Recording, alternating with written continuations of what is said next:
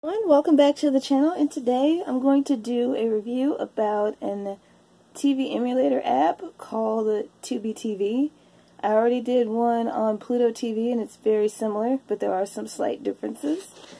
As you will see, Tubi TV is a little bit less like a TV emulator, even though that's the term that I like to use for it.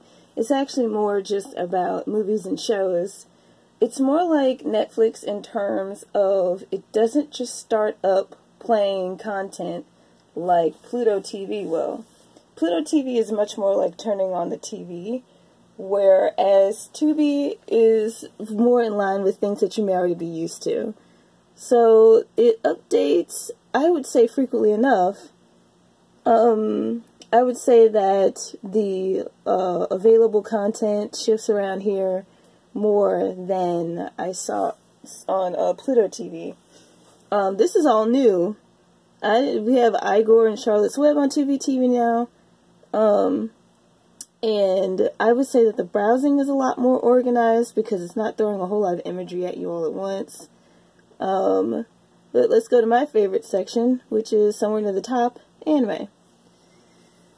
So the menu here is a lot more extensive. And there have been some changes since the last time that I looked at it. I definitely suggest, if you're going to get one app, I would suggest Tubi over Pluto for its expansive menu.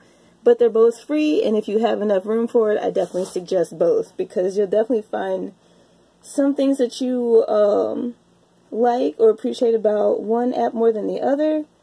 And vice versa. So, like, take them both for all their qualities. So let's pick something. I've never heard of this before.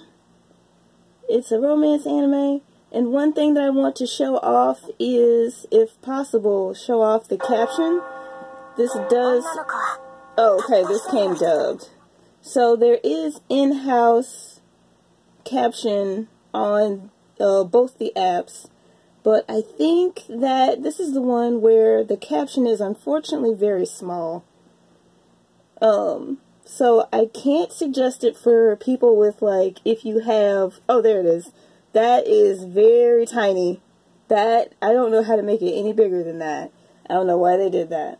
But that's something that I think isn't as much of a problem as, Pluto TV. I think that's the one with the larger closed captioning on it.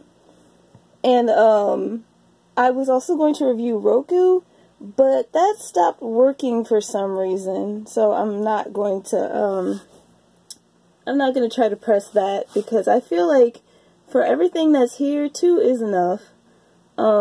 There's drama.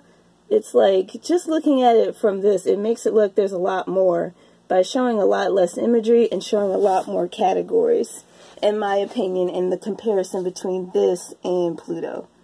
So that's a really quick look at this.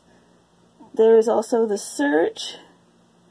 There's also the menu, and I think that it also has a lock and landscape mode, which Pluto I don't think has. I was gonna say I think there's a remote feature like Roku has, and I think Pluto might also have, but I'm not seeing it. So I think that's enough for a really quick look.